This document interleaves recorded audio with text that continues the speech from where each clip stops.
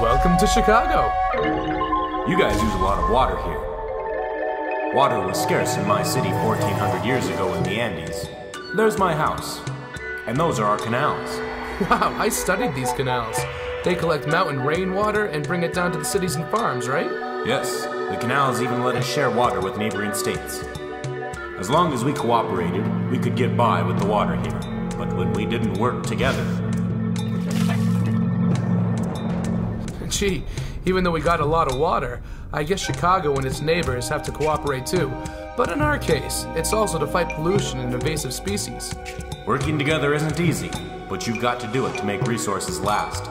Take it from someone from the past.